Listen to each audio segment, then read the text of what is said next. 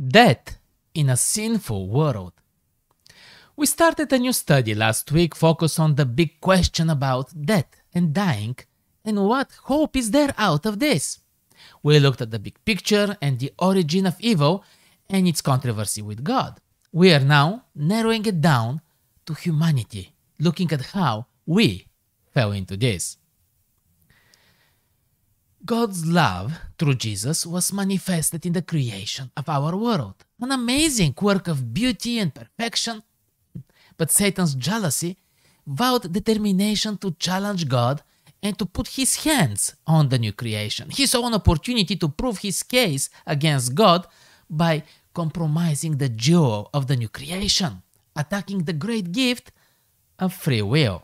So, right from the beginning, God presented a warning and protection in the new world through the tree of knowledge of good and evil.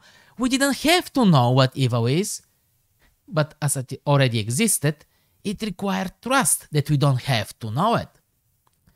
It's very interesting to study the strategy of the serpent when engaging Eve. The same tactic of deception is still very effective and widely used today.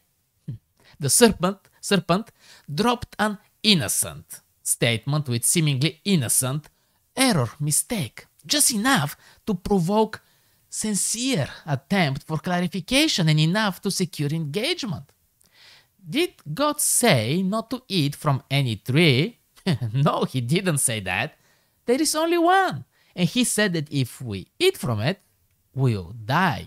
Oh, will you not die? Did I die? Actually, God doesn't want you to know what evil is because then you'll be like him.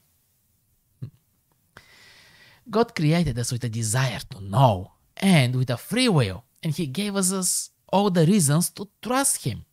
But trust is something we need to choose and develop.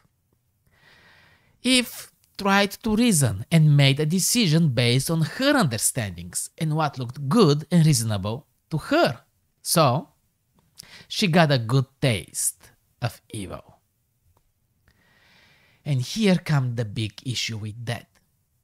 They didn't immediately die, but they got a death sentence, as their choice to break with God, to break with the source of life, meant only one thing: degradation and death.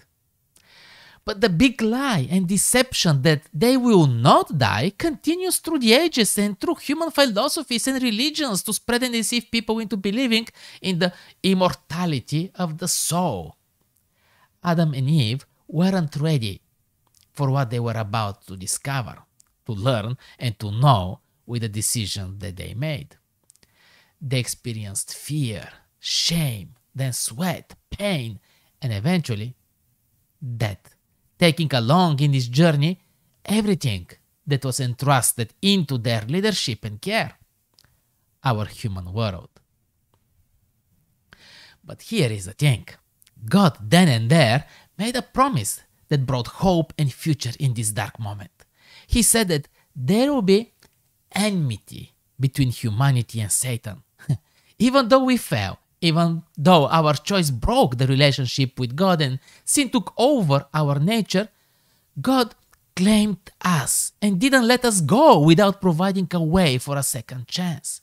This enmity is God's grace in us. This enmity makes us to see that sin, darkness, pain are not natural to us. We were not created for that, and it provokes us to search, offers us a chance to make a personal decision. Right there and then, God prophesied about Jesus' sacrifice and his victory over Satan, death, and sin. So, how can I summarize this lesson in one tweet? #LessonInOne. Humanity made a choice to learn what evil is.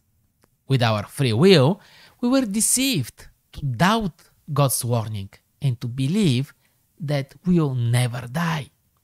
Yet, God implanted his grace in us and secured a way.